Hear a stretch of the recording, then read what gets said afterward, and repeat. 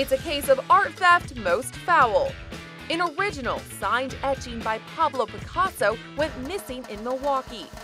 It disappeared in broad daylight from the display case at an art appraiser's offices.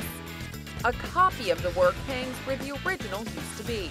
This is intentional. We didn't want to attract attention to somebody who was just looking at values. Somebody either knew what they were doing or just got lucky.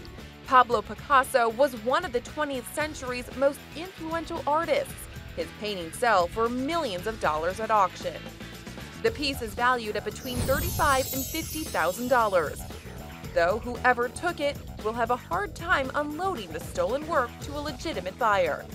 Be sure to watch Inside Edition.